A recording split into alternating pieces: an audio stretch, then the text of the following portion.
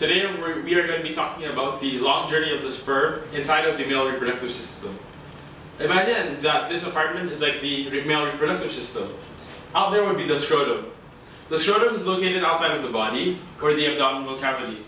So, inside of the scrotum, there is the testis, where the sperm cells are produced. The sperm cells are produced in a place called the seminiferous tubules. After the sperm cells are produced, they move over to the epididymis, where the sperm cells mature.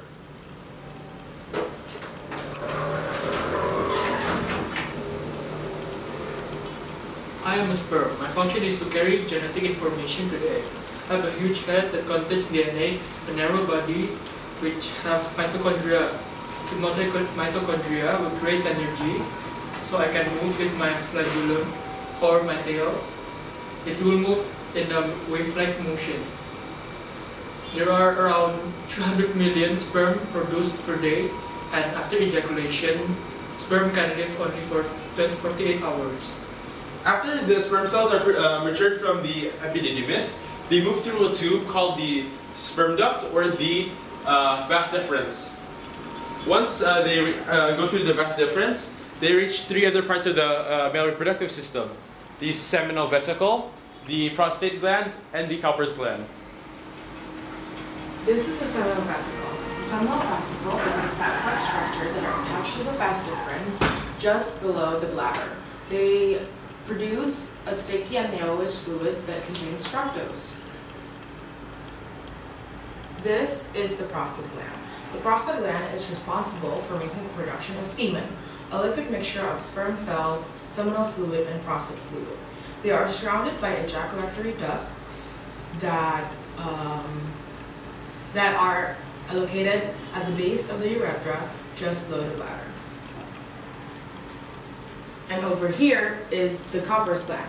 The Cowper's gland are two glands that are located at the sides of the urethra just below the prostate gland. They produce a slippery and clear liquid fluid that are emptied directly through the urethra. They all produce semen. Semen nourish and protect the sperm, and they give nutrition and energy so that the sperm can move.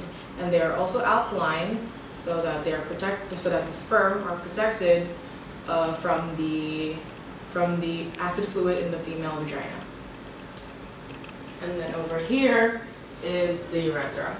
The urethra is a thin tube within the penis that guides the semen out of the body during ejaculation.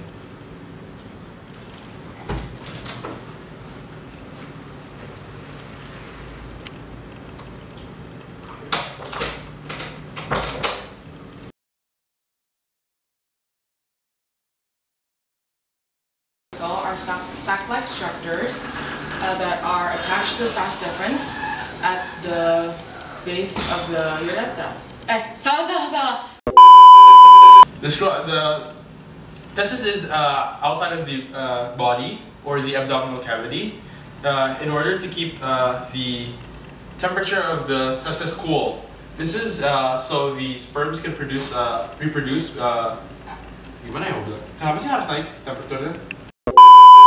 I am a sperm. My function is to carry information genetic to the egg, and this is salah.